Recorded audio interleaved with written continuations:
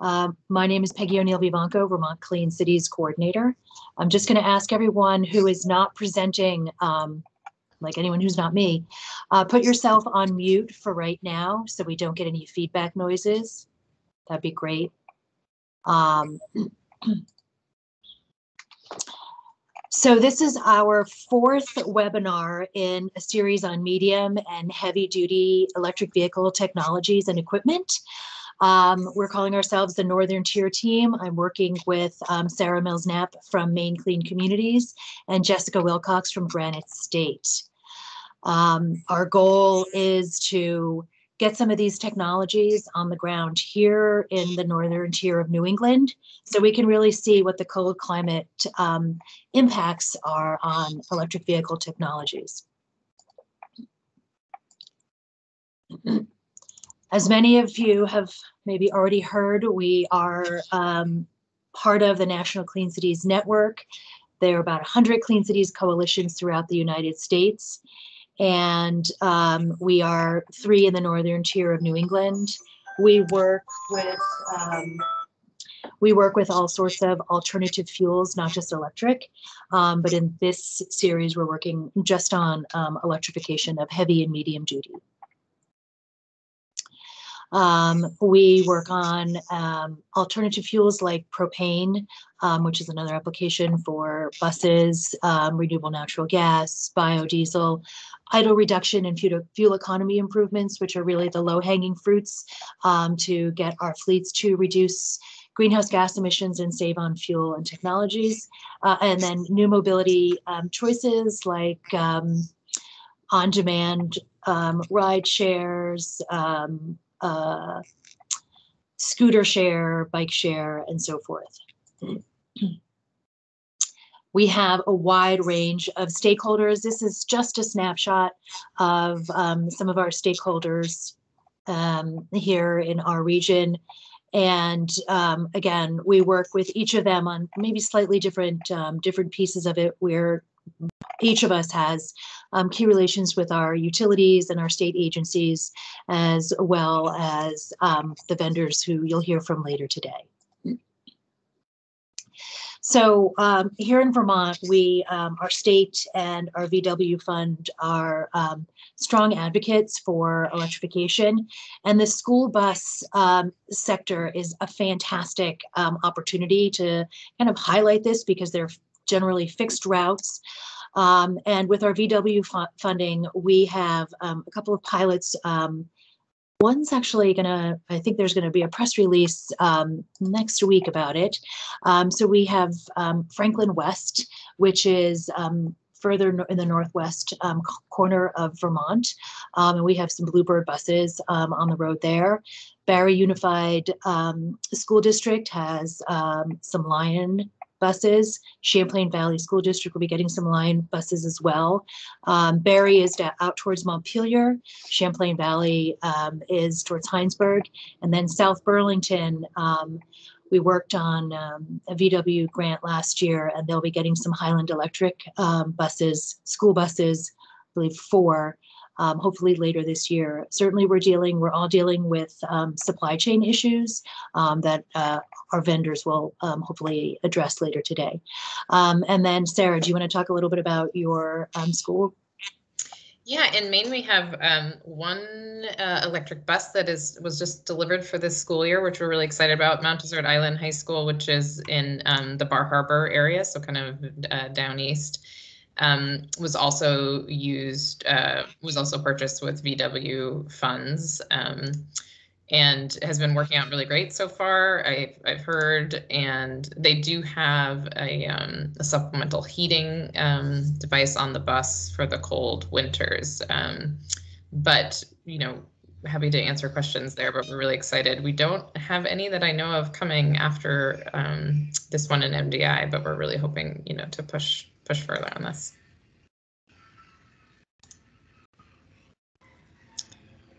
So I think that's it for Maine. Peggy, do you want to talk a little bit about the transit buses in Vermont? Yep, we have electric transit bus projects going on. Green Mountain Transit launched 2 electric Proterra buses. in January 2020, right before the pandemic really hit. But they are on the road and rolling around Burlington, and they've also made some of the commuter runs out to Montpelier. Then Marble Valley Regional Transit, again, this was VW money. I think they're getting a GILIG. I don't know if they have it yet, but someone from the state might be able to better clarify that for me. And then our partner in the Upper Valley, the area along the Connecticut River between Vermont and New Hampshire is where Jessica Wilcox and I work a lot. Advanced Transit has two 35-foot battery electric GILIGs on order. And they had funding from an FTA NOLO along with some state funding. So those will be, I think they're expecting delivery in about next year. So we have the technology, we have these buses either on the road or coming in Vermont. So we're looking to really see how these roll out and to get more opportunities to test electric buses. Sarah, you want to talk about your projects? Yeah, unfortunately, I was waiting to hear an update from our transit agencies and haven't heard from them in terms of timing on when the electric buses or what type of electric buses. I know they were in the procurement process last time I checked. So the Greater Portland Metro is getting 2 electric buses, and Biddeford, Saco, Old Orchard Beach Transit will be getting 2 buses as well. And they actually, both transit agencies have different types of charging needs based on their routes. So it's going to, the kind of charging infrastructure is going to be different based on the transit agency that's getting them. But they were also, I believe, supported by the VW settlement funds, as well as some, transit money from the federal government. So we're excited. I think they should be here hopefully later this year, if not early next year. And we'll send out some information and an update for those. Okay, before we move on, I did want to make a clarification. Advanced Transit is also getting 3 smaller paratransit buses to use for their on-demand service, which I think is another interesting twist on how we move people around in our rural states. So thank you. Jessica Wilcox, you want to take over? Great, thank you, Peggy and Sarah. Yes, we have a fabulous lineup of presenters for you this morning. We've got presenters from Bluebird, Lion Electric, and Highland Electric Fleet on the school bus side, and then on the transit bus side, Proterra, BYD, and BAE Systems, and we'll introduce those presenters a little bit more going forward. Next slide, please.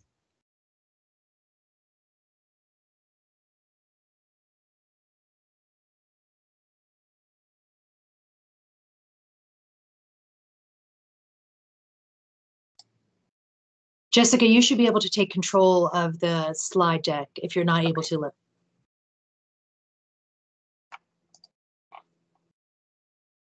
And so up next, we have Jim Anderson from Anderson Bluebird to open us up to what Bluebird has to offer on the school bus side. Jim Anderson is a 2nd-generation owner and vice president of sales for this family-owned Anderson Bluebird Bus Sales of New England, which is based in Rhode Island, but also serves the Rhode Island, New Hampshire, Vermont, and Massachusetts area with Bluebird and Microbird buses. And co-assisting him this morning is Jason Raposa, who is the business development manager with Anderson. So go ahead and take control there, Jim.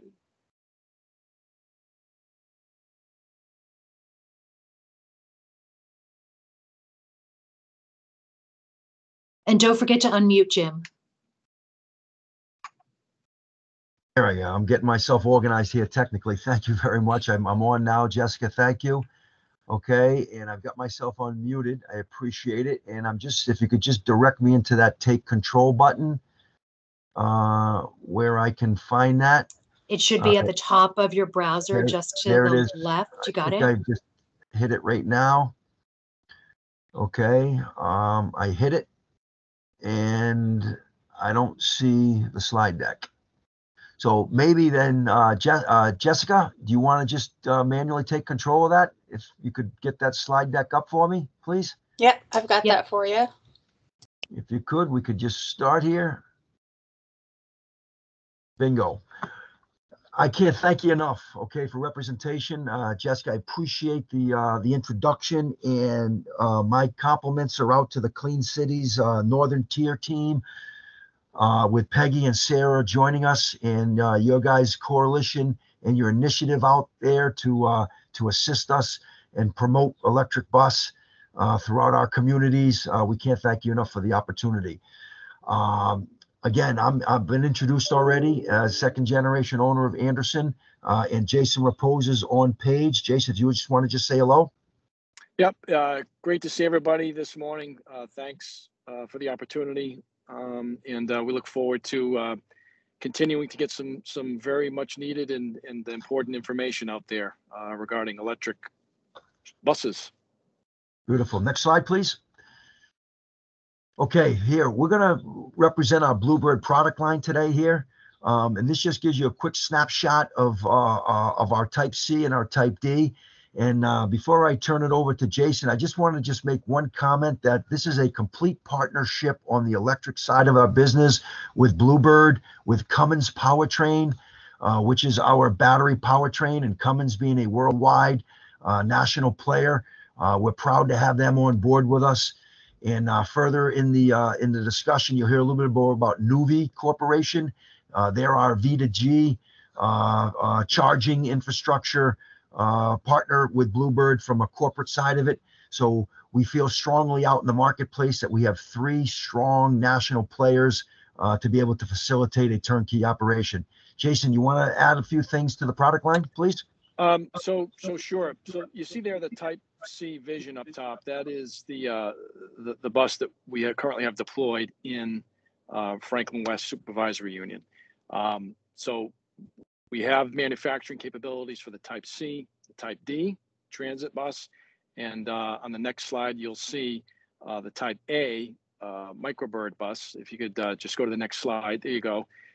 So we have manufacturing and deliverability for all three bus types, and also in commercial bus as well. So those three product design lines do come in commercial white bus product.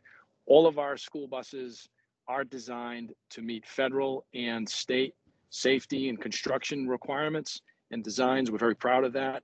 The same steel bus that you see rolling down the road with an internal combustion engine is the same steel constructed bus with all the safety, rollover, crash protection that you see, in your diesel or gasoline powered buses. So we're very proud of that, and Bluebird is continuing to lead in that regard with respect to their safety and design of their school buses.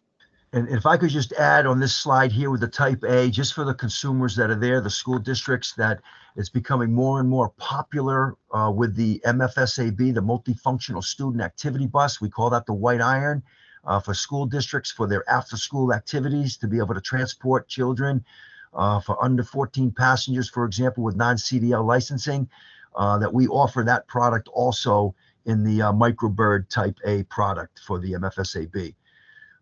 Next slide, please.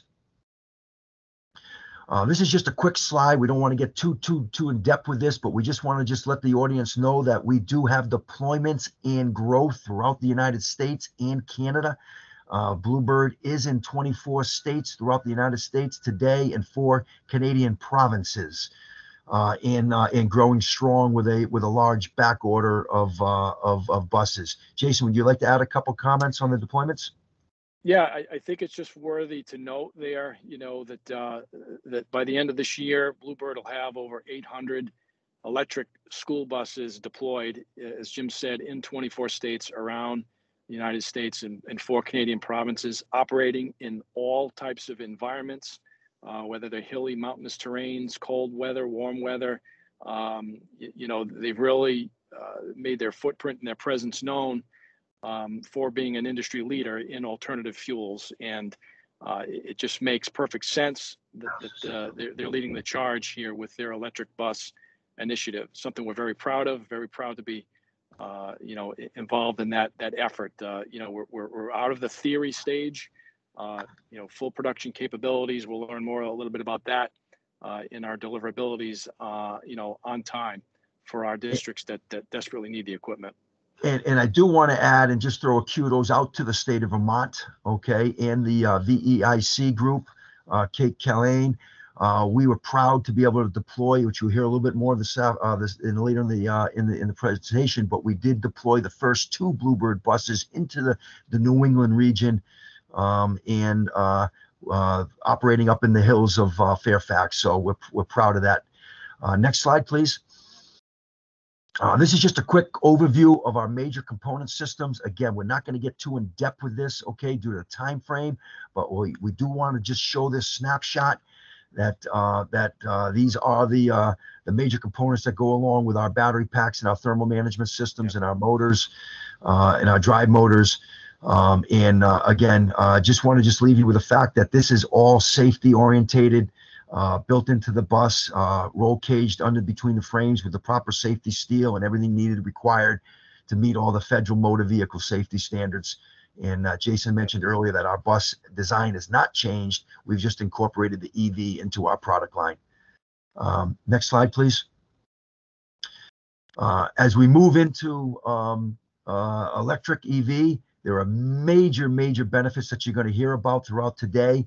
But the biggest benefit is that we are reducing maintenance components, and we are eliminating these components that have driven our industry over the last decade into higher cost, more maintenance upgrades, more downtime that the transportation departments throughout the school districts have experienced. So we're grateful to be able to sit here today and say that we have completely eliminated these components and driving down a cost neutral. Jason, would you like to just add a couple quick comments to cost neutral?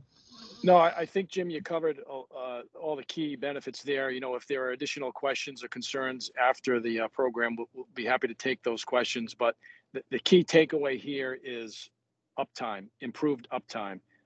No more engines derating, no more check engine lights that come on, and all of these features here that you see on the screen are all eliminated. So you don't have any of those maintenance costs or repair costs associated. Thank you, Jason. Next slide, please. Just FYI, 1 more minute, John.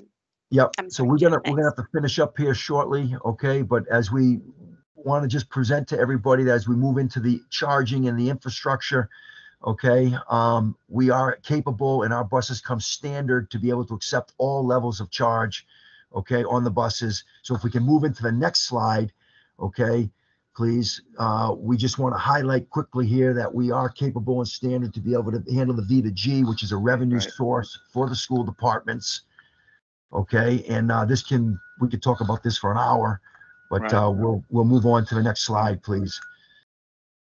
Jason, you want to just tap real quickly on the our EV ecosystem?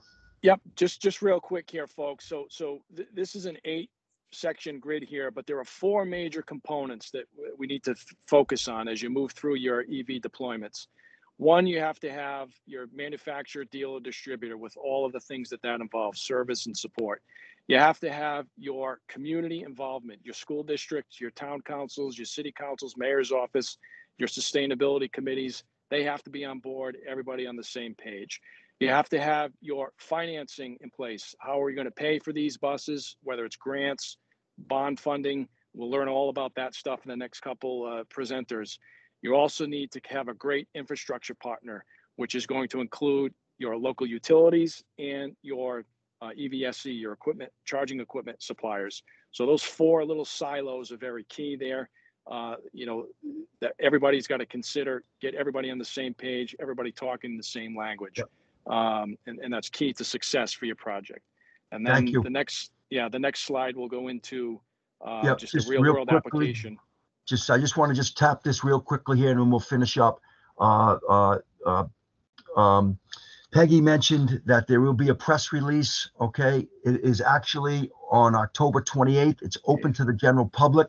It's open to anybody that wants to be able to come. It'll be between 11 and 12 on the 28th of October at Fairfax West Supervisory Union's facility. It's bus garage. It's on Hunt Street, 171 Hunt Street in Fairfax, Vermont. So we welcome everybody to come out. The governor's going to be there and other political colleagues and Clean Cities representation. So we can't thank you enough. And I think if we move into the next slide, I think we should be closing out here. Yeah. This here is just, you're going to hear a little bit more about this. This is just some grant initiatives and funding sources. And also you'll hear from Highland later in the presentation.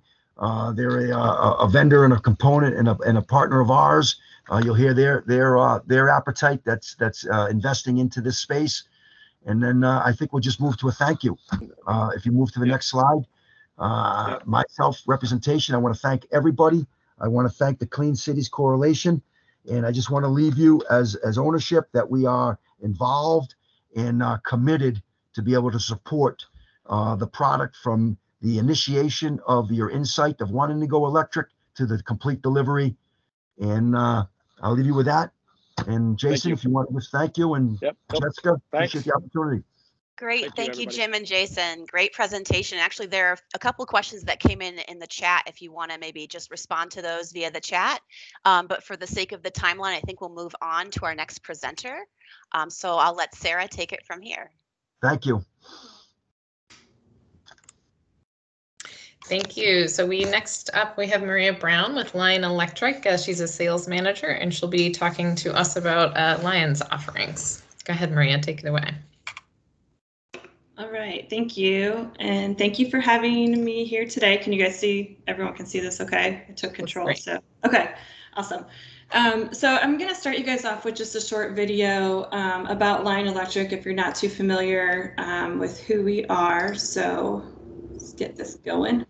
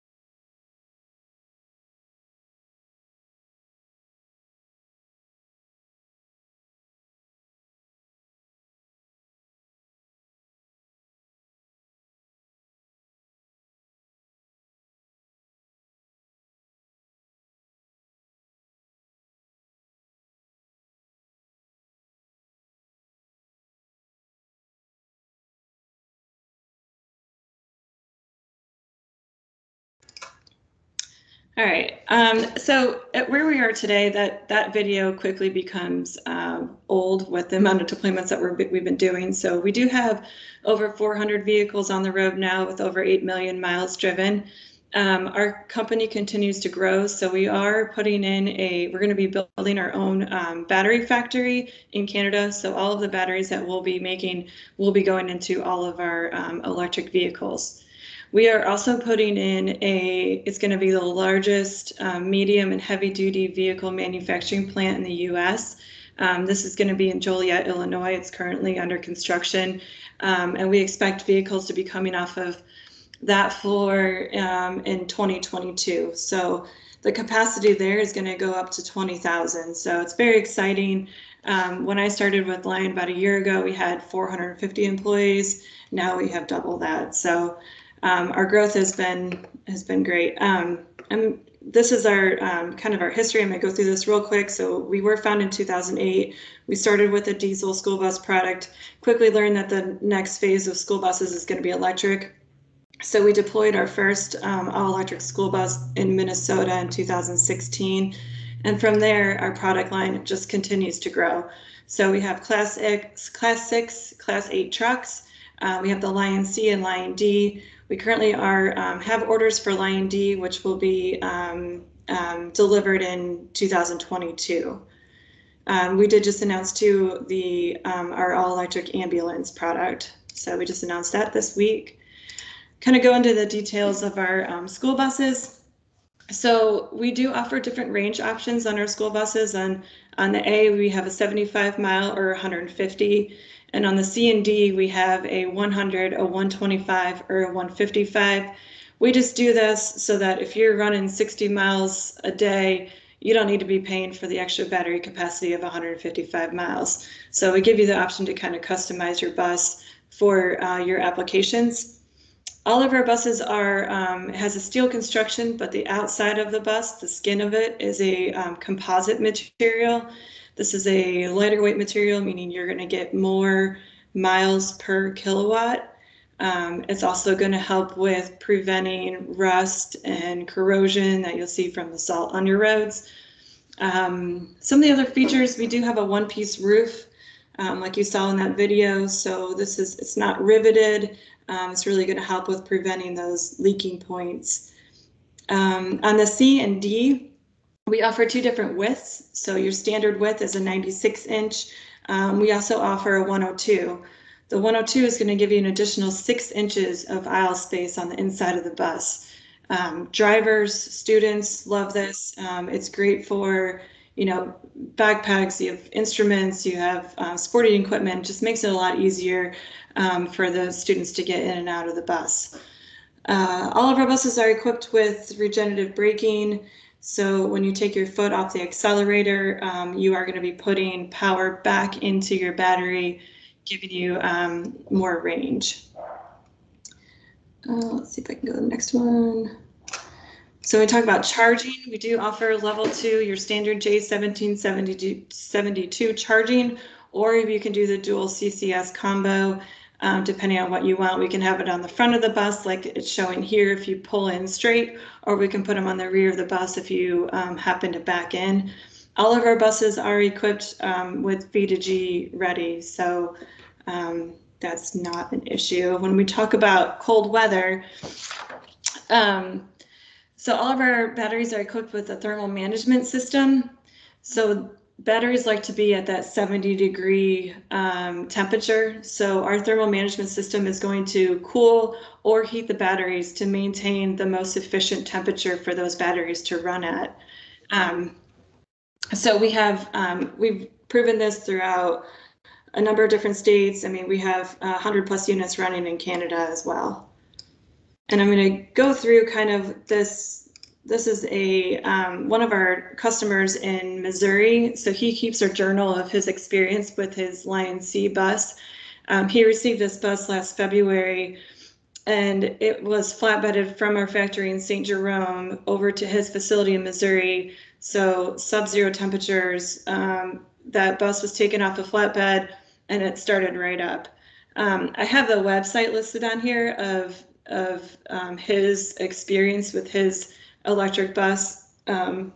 Just if you guys want to take a look and check it out. He does keep record too of his miles, his cost per mile that he's getting for electric versus diesel. So when I just checked it yesterday, his electric bus, he's getting about 12 cents per mile, whereas diesel, he's getting about 32 cents per mile. So with every route that he's running his bus on, he's saving 20 cents per mile.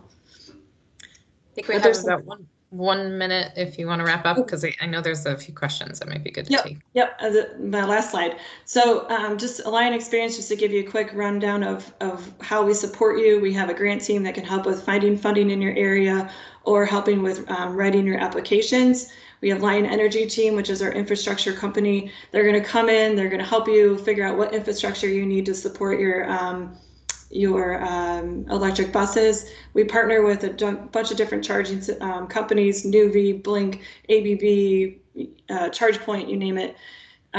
So, you know, we have a lot of different offerings there. Lion Academy is the training group, so they'll come in, do driver training, mechanic training, first responder training. Lion Assistance is our 24/7 technical support. Bright Squad is a local service team. If there's an issue, they'll come out to your facility, help troubleshoot any issues. And Lion Beat is our telematics.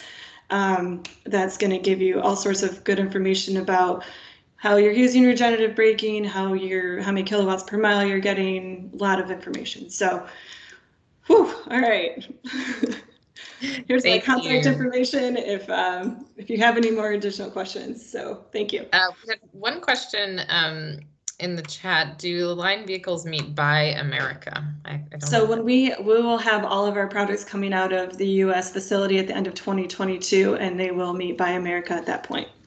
Okay, perfect. Thank you. And that was a great for you. Thank you for highlighting the cost differential. I think we had a question about that. Oh, and what's the total? What's the cost on the Lion M? It's going to vary. I mean, based on your option content. So you're going to be around that 350 range, just depending on option content. Great, thanks. Okay, great. Well, I think we can move on next to. Thank you for having me. I really appreciate it. Thank you so much, Maria. And yeah, please, there may be more questions in the chat I didn't get to. Right, so we have Highland Electric Fleet and Matt Stanberry coming up next. Matt, would you like to take over? Sure, thank you so much. Big thanks first to Peggy and the whole Clean Cities Northern Tier team. You guys are amazing partners, and we appreciate it every day. I will see if I can get control of these slides and move us forward.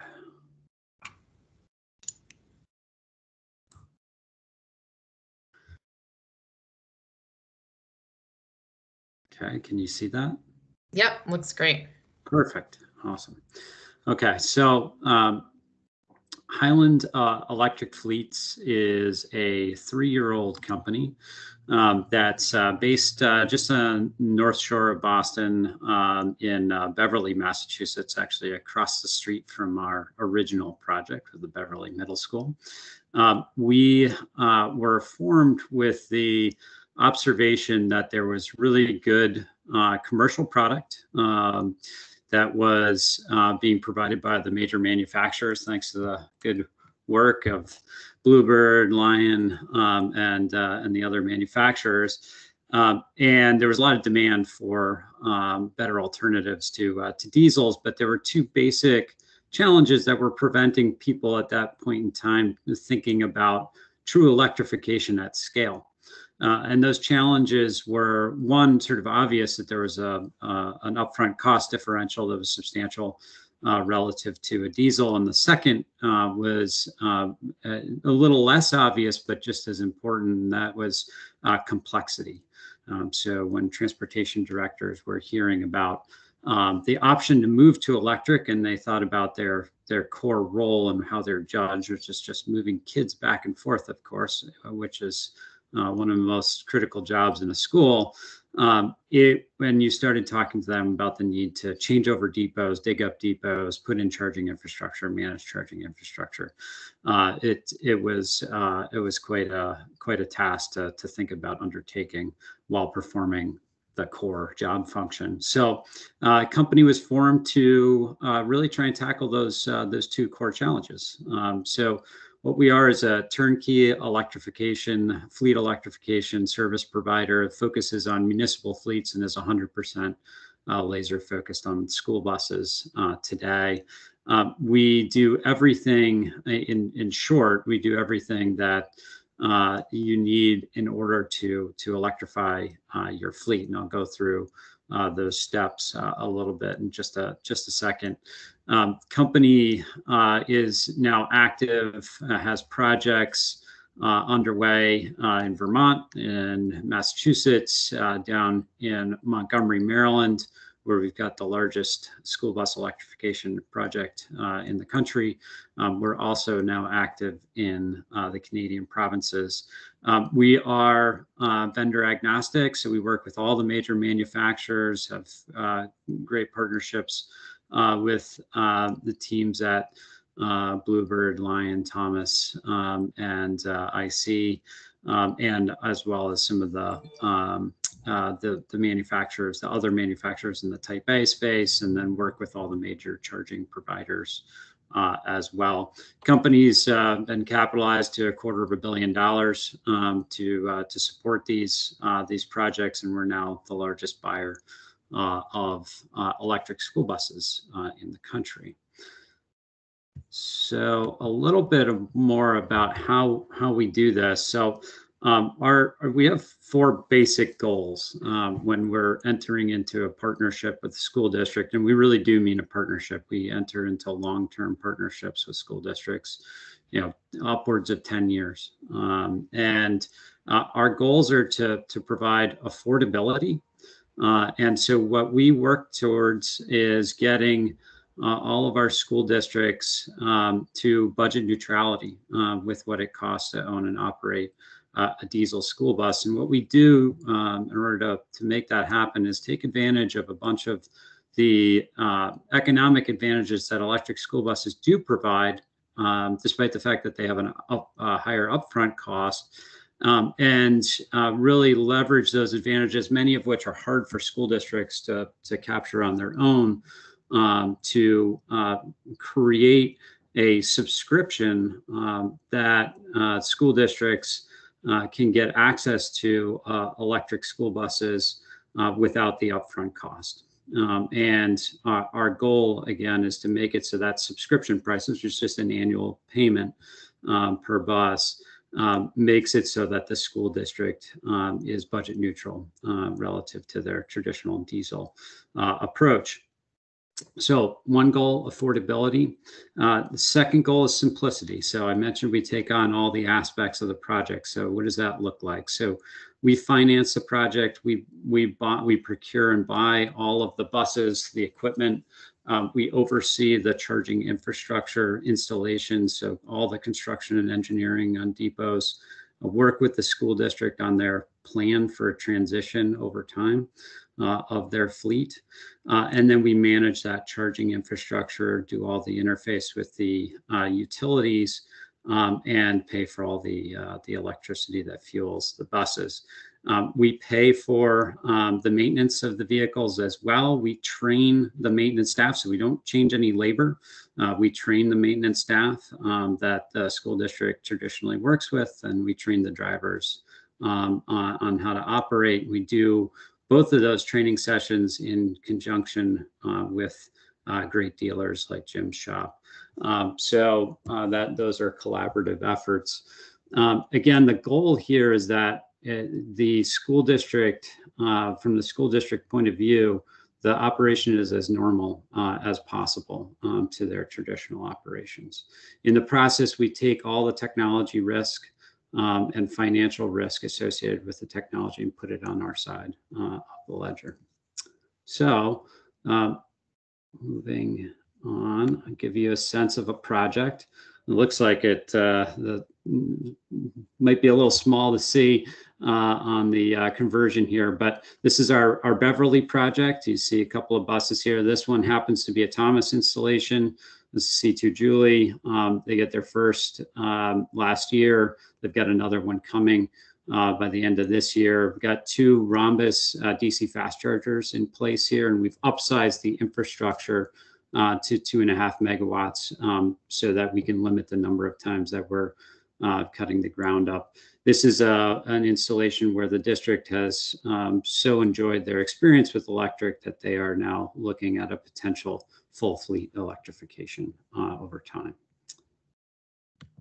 So just to give you a sense of what a project timeline looks like, so again, sorry for the conversion here of the fonts in the slideshow, but we started this project back in 2019. This was a VW grant program supported project originally, and did our charger installations, end of third quarter last year, and then are now onto the second bus deployment, which is coming up kind of any day now.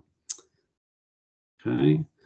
And then for just about a little more than 1 minute if you want to wrap up, and then there's a few questions, I think. Great, I'm at the end. So just it's already mentioned, so I don't even need to cover it too much, but the local project in Vermont. So 4 buses coming in along with the associated charging infrastructure. We are actively working on implementation up in Vermont. And this is with South Burlington. We're super excited to commission that project. And I'll just flag for folks, if you want to see what this electrification really means to a school district, I encourage you to click on this link. These slides are available for everybody to see the Beverly bus in action and how the school district interacts with it. Okay. And thanks so much. That's the end. Great. Thank you so much, Matt. We did have a question about the cold weather packages. It looks like Jim's chiming in, but what have you seen with the cold weather packages? Are they still doing heating based on propane, or are there heat pump options? We have not done any projects that use propane heaters to date. So right now we're modeling, of course, when we're doing route analysis for schools, we're modeling to the coldest day. And often what we're looking at is, up to a 50% range reduction, and we're planning around that.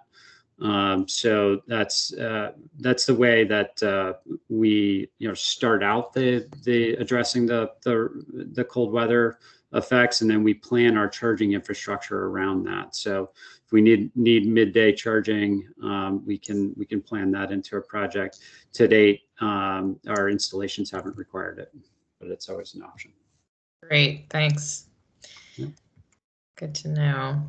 Great. Well, I think I'm handing it over to Peggy. Oh, we've got a poll. That's right. Just a quick poll that will pop up. So we are developing multi-day demonstrations for later this fall. If you could just chime in on a little bit about what types of transit or school buses or particular electric vehicles you'd like to see based on your fleets or your interest, that would be helpful for us.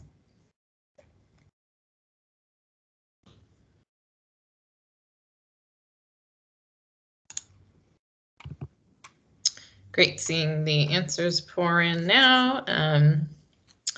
Great interest in the transit shuttle and route analysis. Excellent. I think that can be really helpful. And the passenger van, excellent. Okay.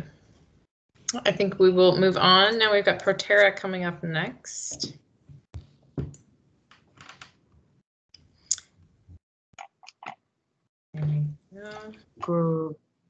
Great, thank you, Sarah. So as you're seeing, this is a bit like speed dating. Thank you to our vendors for giving this information. Please quickly grab my power control thing.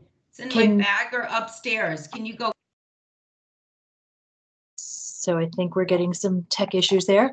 I'd like to take this opportunity to introduce Lisa Lillelund, who's a director of channel sales for Proterra Powered, which brings Proterra electric vehicle technologies to medium and heavy duty vehicle manufacturers, such as Thomas Bluebird and Van Hool coaches. Lisa's been working for over a decade in the fields of clean energy and electric vehicles. So we're going to hear from Lisa on her Proterra bus products. Thanks, Lisa.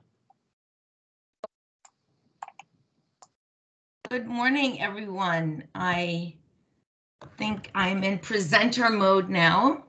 So here we go. Yeah, good morning, and thank you to Vermont Clean Cities for putting this together. Proterra loves working with the Clean Cities groups, and we are very happy to be here this morning. I'm actually, let's see here, hold on one sec. Hopefully I'm in presenter mode now. I'm not quite sure I am. Jessica, I might have you go ahead and do the slides, please. Okay, we'll have Jessica take care of that for you. Okay, great. Thank you. And she's just scrolling ahead to your slide deck. Just a second. Okay, awesome. Love it.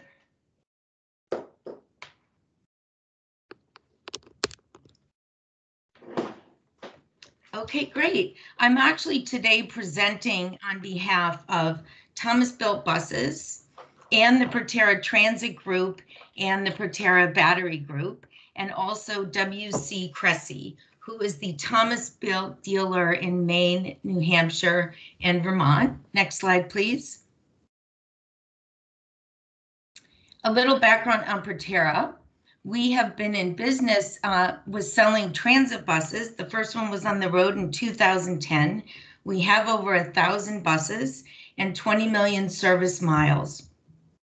We have a factory in California and a factory in Greenville, South Carolina, and our research and development is in the San Francisco area. That says 500 employees. We now have over 800 employees and growing every day. Next slide, please. We launched a new Proterra Transit bus, the ZX45E, and I'm happy to say that we do have the bus in Vermont, which is great with Green Mountain Transit. And Proterra specializes in batteries, chargers, drivetrains, and connected vehicle platforms. I am part of the Proterra Powered Group that takes our technology and partners with other OEMs like Thomas Built Buses, Von Hoel Coaches, FCCC, and Optimal on the shuttle bus. Next slide, please. As you'll see here, these are some of the recent partners and original equipment manufacturers around the world that have chosen the Proterra battery to be their battery of choice to electrify their fleets. Next slide, please.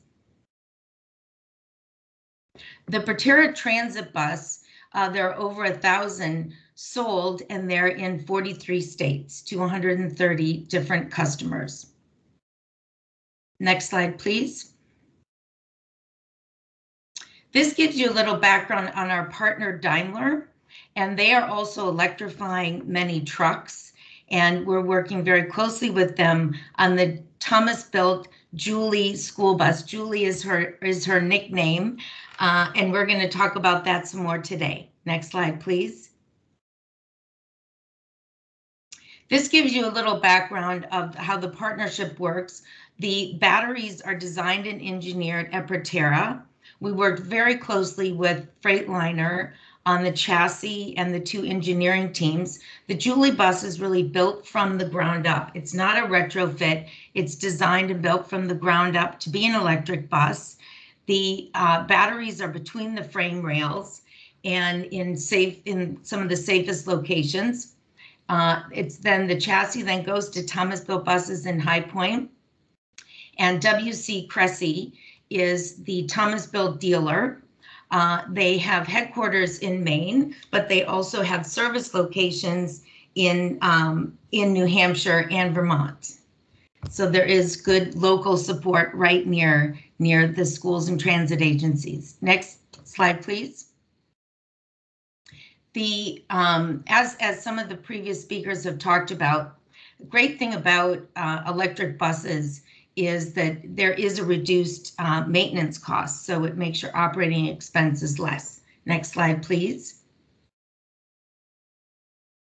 The Proterra battery has a rugged enclosed ballistics grade material for protection, and we have 70 sensors inside and liquid cooled batteries. You'll see here, you can get a glimpse of the battery inside, and you'll see the green bars there where the liquid cooling is. Next slide, please. I think this is one of the most important things for transit agencies and school districts out there to think about is the number one is the safety of their battery. And Proterra batteries are designed with passive propagation resistance. And that simply means that if there were to be a thermal event in a cell, it would not cascade to the neighboring cells. We've had buses out there since 2010, and we have never had an incident inside with the batteries that was anything of danger to people. Next slide, please. This gives you a look at our R&D facility in Burlingame in the San Francisco area, and the battery thermal management system that does keep the batteries at around 70 degrees while they're operating and charging. And in our warranty, we have a very robust one for cold weather. The batteries from -22 to 131 degrees Fahrenheit. And I'm happy to say that the buses in Tok, Alaska, the school bus, was running really well at -22 degrees several times last winter. So they're very happy with the performance. And many times when their diesel bus gave them problems, their electric bus was cruising along transporting students. Next slide, please. So there are a lot of factors that affect range, and in colder climates, the range is reduced. This is an average of vehicle efficiency, which is expressed in kilowatt hours per mile, and it can also be driver behavior, weather. Another great benefit of electric buses is that you do get energy put back in with the regenerative braking. So we've noticed a difference in up to 15% between drivers of those that learn how to drive and maximize the ability to put energy back into the battery. Next slide, please. The Proterra battery inside the Thomas-built Julie bus is 226 kilowatt hours. And that's the nameplate energy. And something that I'd like to share with people today is it's very important when you're considering which vehicles, which buses to choose from.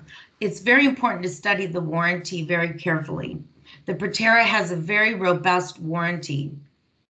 The initial usable energy, one limits the energy in the beginning so that it'll last well over the period, is 201 kilowatt hours. Over 8 years, we warranty that it should be, depending on your duty cycle, but it should be around 161 kilowatt hours. That's more than most other school buses are on day one.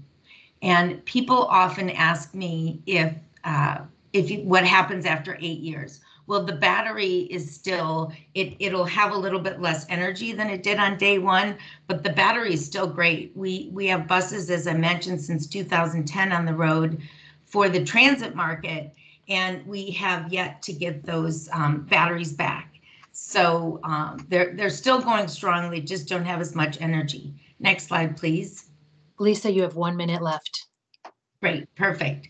So I don't want to go into the details of this slide, but I just want to mention that there's a new parameter for you to consider when you're looking at warranty.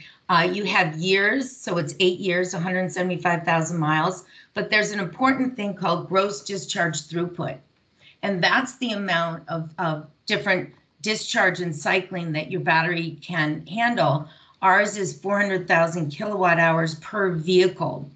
People often ask, can your battery handle fast charging, and can it handle vehicle to grid?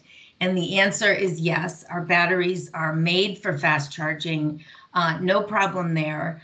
They're medium heavy duty market focused.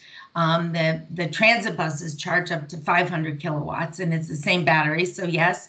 And then also, this is just an example of doing vehicle to grid, similar to the great project that was done in Beverly, Massachusetts this summer, that there's plenty of room left. So depending on your duty cycle. Next slide, please. This just gives you a small picture of the Proterra chargers. We do offer DC chargers that are 60 kilowatts, 90, 120, up to 1.5 megawatt stations. And the way they work is you can put up to 4 dispensers to a 60 kilowatt charger, and you will always get the fast charge. Next slide, please. I just wanted to point out that the Julie buses can also charge on a 25 kilowatt DC charger as well. It would take longer, around 8 hours. The 60 kilowatt is in around 3.5, but that is available. Next slide, please. This just shows a little background of some of the vehicle to grid projects we're doing. We're very proud of the project together with Highland and with Thomas Built Buses in Beverly. Next slide, please. This shows a picture of some of the different installations of plugging the electric school bus into the Proterra charger. Next slide. So I'd like to thank you very much for the opportunity to speak today. I wanted to point out that Brian Cressy is on today, and he is the WC Cressy president, and he's on the call today too, listening in and to help me answer questions. And Doug Miller from Thomas Built Buses as well. If you have transit questions, Steve Kofta is the regional sales director. Thank you very much. Thank you so much, Lisa. Really appreciate it. Again, speed dating here on electric bus technology. There was a question in the chat about maintenance and training. So if you could answer that in the chat, that would be great. And we will move on to Randy Premo from BYD. He's the regional sales manager for the Northeast. And he was in public transit in New York State for almost 26 years. In maintenance and operations, so certainly he knows his ways around a bus. He supports 9 states in the Northeast with their electrification and clean energy needs. BYD offers transit buses, coaches, trucks, solar, zero emission ecosystems, and the supporting technology for clean energy needs. Randy, take it over. Thank you very much. Thank you, Peggy and Clean Cities. Very, very happy to be part of this webinar. And I would love to give kudos to the previous presenters, and I'm sure John will do a great job as well. Great job to all the previous presenters. All right. So just a quick overview of BYD's business divisions. As you can see, we have a lot of legs to our business. What you may not know is that BYD is a global leader in clean energy and transportation. And we have the technology, the experience, and the expertise and the business bandwidth to make your clean energy and transportation needs a reality. And I'm looking forward to hopefully making some penetration in the state of Vermont. Some quick BYD facts: 220,000 employees globally, 30 industrial campuses on 5 continents. Global leader in electric buses, over 60,000 buses delivered worldwide. We have a very proud of our Lancaster facility, 550,000 square feet. We can put out roughly 1,500 vehicles a year. That number can go up if we need to, depending on our crew and their shifts. Top electrical vehicle producer. We've produced over 170,000 electric passenger vehicles. And as many know, Warren Buffett has invested in BYD. Largest selection of buses and coaches from 23 foot to 60 foot. Some of the electric bus applications: airports, transit agencies, universities, corporate and tourism. BYD has a 12-year warranty on its batteries for its buses and coaches, and on our school bus, we actually offer a 15-year warranty. And just a couple quick comments, and there'll be some more slides as well on our batteries. BYD is a battery manufacturer, and we chose iron phosphate batteries for their safety and their lifelong. We expect our batteries to last at least 20 years and to be repurposed in energy storage systems. Just a little bit about BYD. Very proud of our ISO 9001 certification in our facility. We've created hundreds of manufacturing jobs, and our Lancaster facility workforce is comprised of 85% minority. We've got a great YouTube video speaking to one of our employees at BYD and the Transit Career Ladder Partnership we've provided him and many others. Just some numbers, and these numbers are a little conservative, but some maintenance and fuel savings with going electric. As we all know, you're going to have lower maintenance costs simply because of the less moving parts. And you're going to have lower fuel costs, and particularly the Northeast is a great region for saving money with electric use, just by the way we produce electricity. Core technology, again, BYD and batteries, that's one of our foundations and core technologies. We were founded as a battery company in 1995, and we are one of the largest producers of batteries. BYD's iron phosphate batteries are ideal for bus applications simply because they're the safest in the industry. They're non-toxic, they have high energy density, we have a wide range of operating temperatures, and we also use battery thermal management and advanced water cooling technology to maintain high efficiencies. Some of the core technology: safety guaranteed, impact, puncture. We've got some good videos on this as well with our battery technology and the safety. External fire test, crushing, the vibration, and the drop test. BYD batteries are rigorously tested and remain stable in even the most extreme conditions, guaranteeing the safety of passengers and drivers. And that's one of our paramount concerns. Again, that's why we chose iron phosphate technology. BYD's core technology, propulsion system, vehicle to grid, charging interface. We do AC, DC. We've moved towards the DC for interoperability, but we still offer AC currently. Our battery packs and our motors are hub drive motors. Very excited. BYD is now getting into the school bus arena. We've got a lot of R&D going on in production, and we have one of our Type D school buses out on the West Coast. I am certainly hoping to get that bus out here on the Northeast and the East Coast next year. Certainly hoping that it'd be great to do some demos and tours around the Northeast and the East Coast. So we have a retrofit Type A, we have a Type D, and our Type D can also serve as a Type C. Highest electric school bus battery capacity, electronic stability control, proprietary drivetrain technology, anti-collision technology, which isn't an option, UV disinfection sanitation options, anti-bullying safeguard children's seats, easy access liftgate for both Type A and D, and a vehicle to grid technology. This is our retrofit Type A electric school bus. We're very proud of this. We're starting to move towards our own built Type A battery electric school bus. This is just a quick snapshot of the retrofit Type A electric school bus, powertrain, chassis. One key note, and you'll see them in the other slides as well, as was brought up in an earlier presentation. We are very flexible with battery capacity.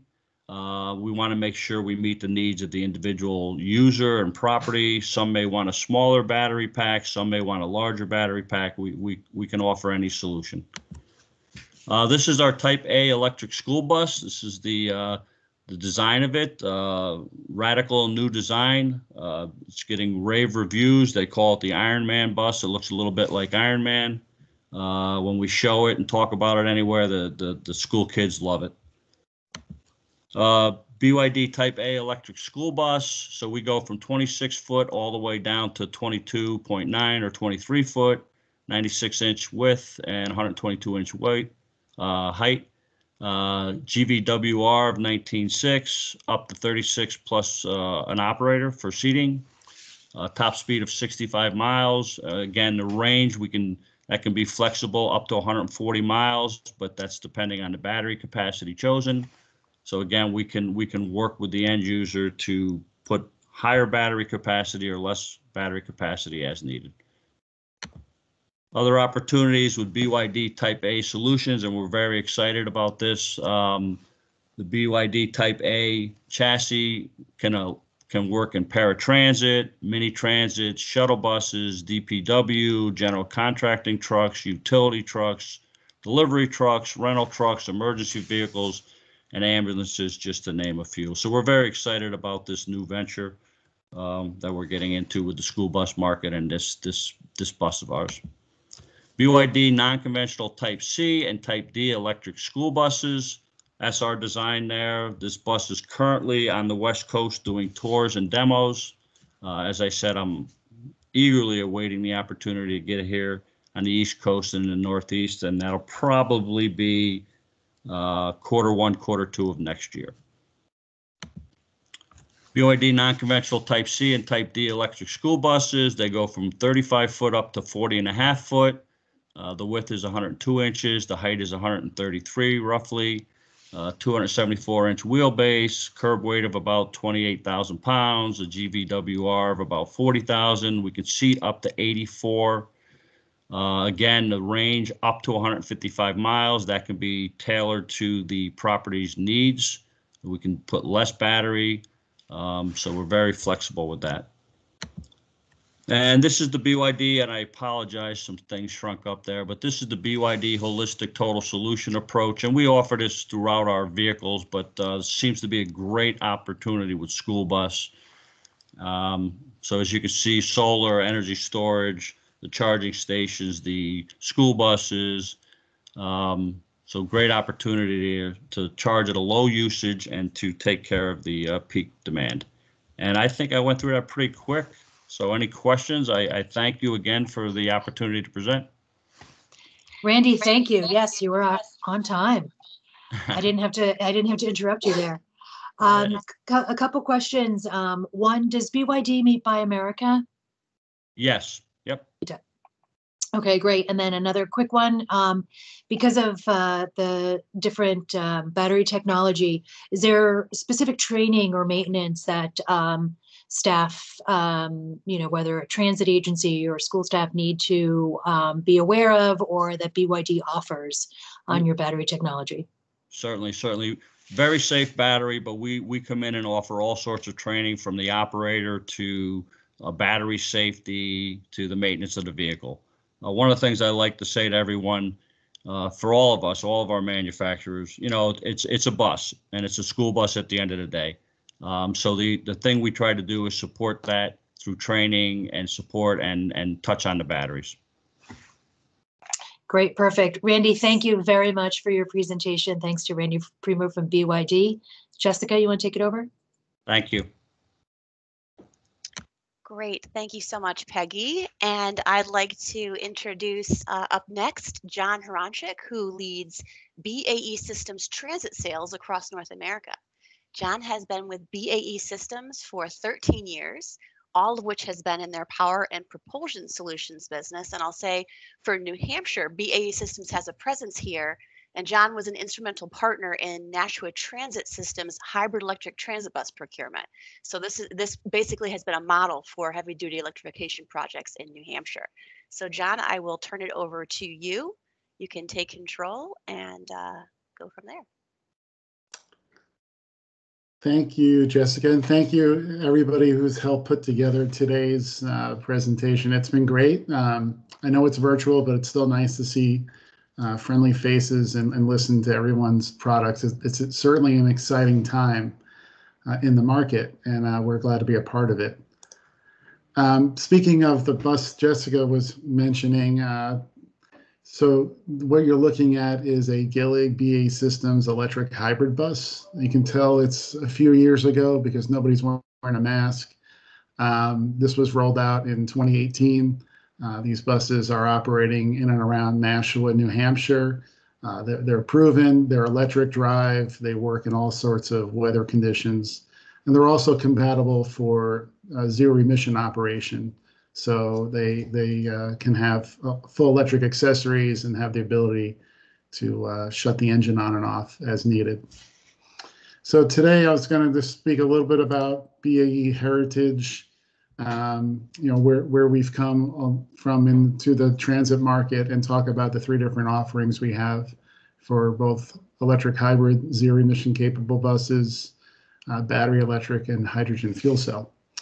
So how do we get in this market? BAE Systems is a global aerospace and defense company. If you go to our website, you'd see submarines and battle, all sorts of military hardware. But every second, somewhere in the world, an aircraft is either taking off or landing using our power electronics. So our heritage in aerospace power management on aircraft, over 20 years ago, we started playing around with transit buses. And to this day, we have 14,000 electric drive systems in service around the world.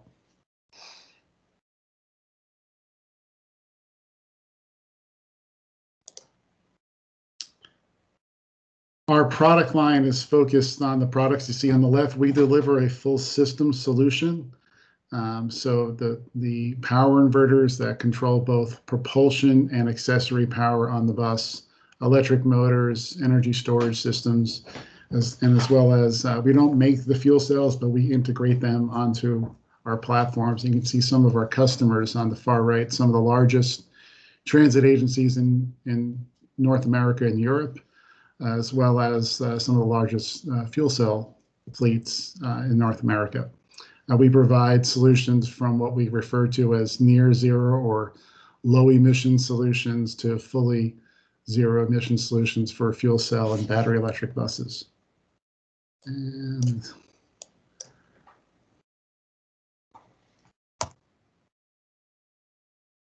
hang on. User error. Okay. So when we talk about hybrid electric buses, most people don't realize that today's hybrid electric buses are also zero emission capable. What you're seeing on the screen here is downtown San Francisco, where they have set up 19 different zero emission, what they call green zones. They were established by the transit agency to run their hybrid buses in disadvantaged areas throughout the city. These buses enter these zones, they shut off their engine, they run in completely zero emission modes in these designated areas. So as they move, as they idle, as they pick up passengers, the engine is off, and then the hybrid engine will come back on outside the zones and recharge the battery. It's a great, flexible, proven way to bring zero emissions into your transit fleet. We're excited next week at the New York Public Transit Association conference. Novabus will be, for the first time, showing off their LFSE Plus long-range battery electric bus. So this was Novabus's latest offering in battery electric. We're proud to say we're the propulsion provider. So the traction motor, that traction motor is the same one that's on the Nashua hybrids. So it's obviously a proven component to the system, along with our next generation power electronics, which are coming to market for all 3 types of buses, and they're focused on increased efficiency and space and weight savings. Sorry, my dog is hungry and it's right before lunch, and I'm sure there's lots of people on the call getting ready for lunch. Let me talk a little bit about hydrogen, and at the end of the presentation, I'll show some information showing hydrogen bus performance in winter environments. So we have a 20-year history playing with hydrogen fuel cell. There's about 4 dozen or so hydrogen fuel cell buses in operation today across the U.S. About half of those run on BAE Systems powertrains. It's been a program with the FTA. We've been partnered with the FTA, bringing hydrogen fuel cell buses into service. we're actually starting to see more and more interest in hydrogen as some larger agencies look at, routes where battery electric technology hasn't been able to scratch the itch per se. And hydrogen fuel cell operations offer some flexibility that battery electrics don't. We're working with a company called Plug Power. Plug Power is a provider of hydrogen fueling, hydrogen infrastructure, and fuel cell engine products. We're integrating their fuel cell product line into our powertrain and offering it into the transit market. So between BAE Systems and Plug Power, you can get all your hydrogen fuel cell needs addressed, from creating your own hydrogen on site to installing hydrogen infrastructure, as well as having hydrogen delivered. And then from our perspective, bringing Plug Power's hydrogen fuel cells into transit, integrated on our powertrain, and then providing service and support for those buses going forward. The last slide I'd like to share is a very interesting study that was put out by the Center for Transportation and the Environment, CTE. I put the link in here, so I think these slides will be sent out so you can go look at this report. I just took a cut from this study that looked at fuel cell and battery electric bus performance at different temperature ranges. And you can see on the chart here that I clipped out how range is affected across buses from British Columbia to Ohio to California, and in comparison to battery electric buses, one of which was in Duluth, Minnesota. The report is great. I'm not trying to promote CTE or advocate one way or the other. I just think it's a really good informational report with a lot of data that helps, I think, fleets, in Vermont, in New Hampshire, in Maine, when they're looking at how this technology could work for them in colder weather environments. So I encourage you to go check that out. I'm sorry, Jessica, I think I went kind of quick, but I am happy to listen or answer any questions that might be coming up in the chat or otherwise. Great, thanks so much, John. And don't apologize for going quick. Like Peggy said, we're speed dating today. There has been kind of some ongoing questions, and maybe, John, we have a minute to answer one of those. I'm curious to know, we've kind of mentioned obviously the issues with supply chain right now.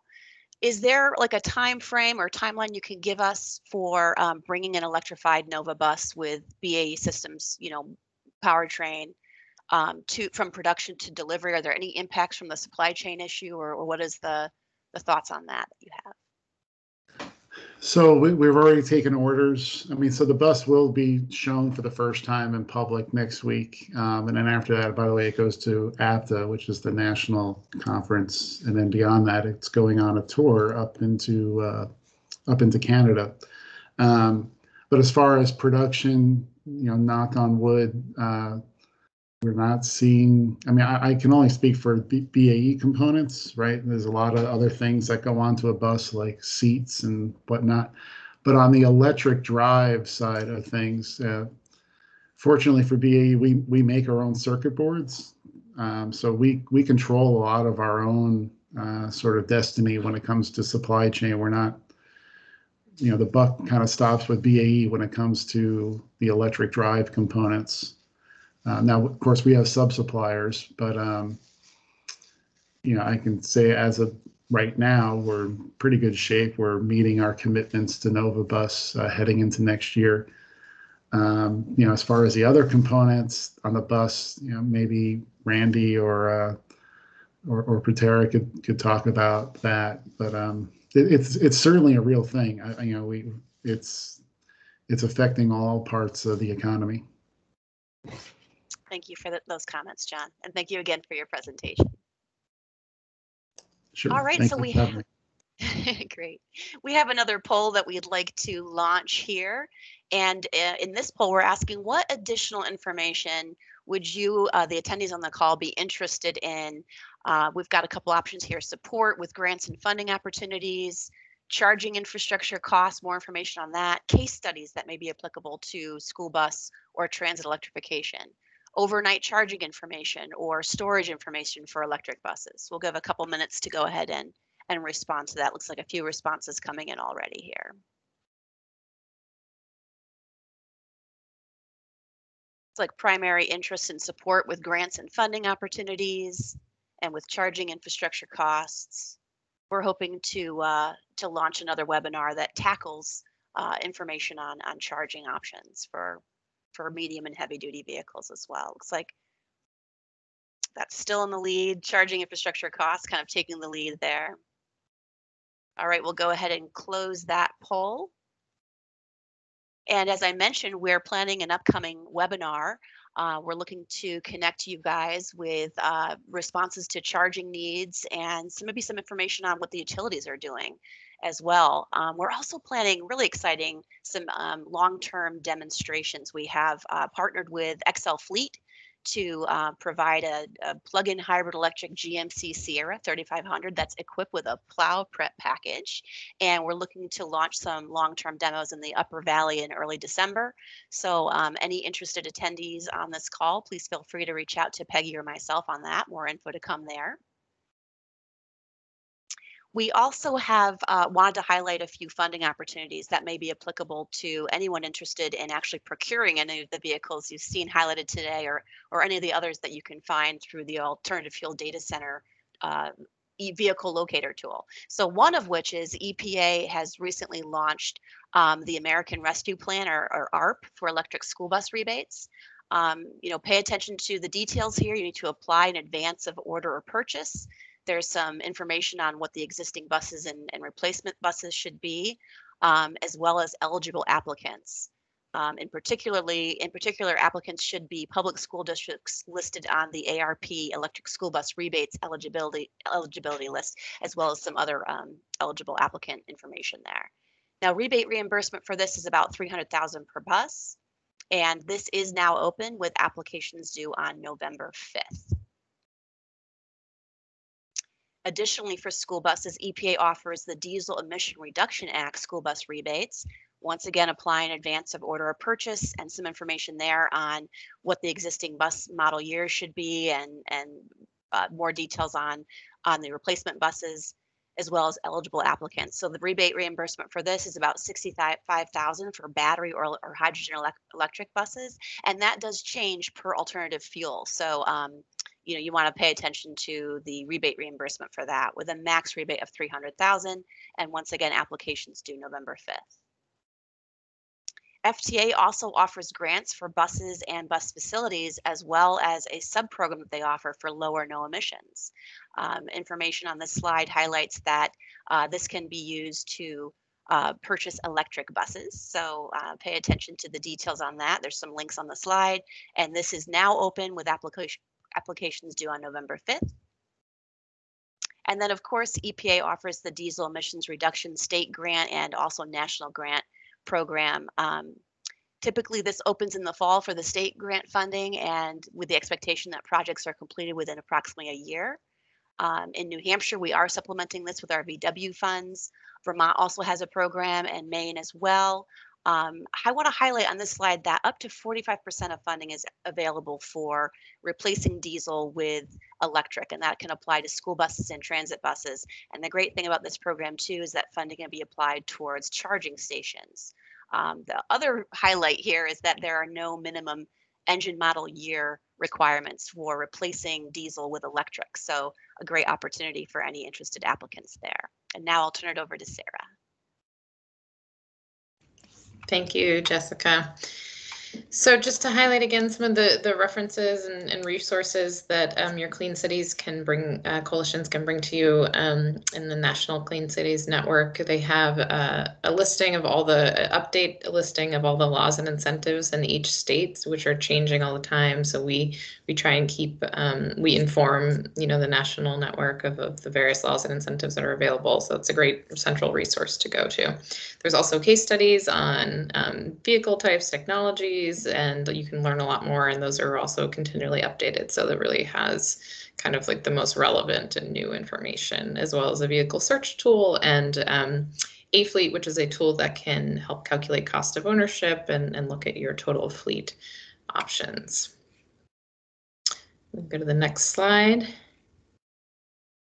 So we also provide really direct technical assistance to any fleets that need it. We have a technical response service that is kind of like an on-hand researcher to look for case studies or relevant technologies or advice on particular inclusion of technologies, or looking at any issues that are coming up with vehicles across the country. So please reach out to us there. And then we also have a Tiger Team level, which is really a very targeted technical problem solving team that we can draw on for any barriers or challenges that anybody's have when they're implementing new technologies. So please reach out to us. We're happy to provide additional information and technical assistance. And next slide, which I think we should be wrapping up. Yeah, thank you to everybody. We had a great selection of panelists today, and we're really happy to hear about all the technologies that are really on the road right now and really working to reduce emissions in our community. So that's very exciting. And we will be in touch about our next webinar, which we need to set a date, but will be sometime in the next few months. So thank you all, and thank you to all our presenters today. Thank you. Thank you. Thank you. Thanks a lot. Thanks Thanks, everybody. Enjoy lunch. Enjoy lunch, yes.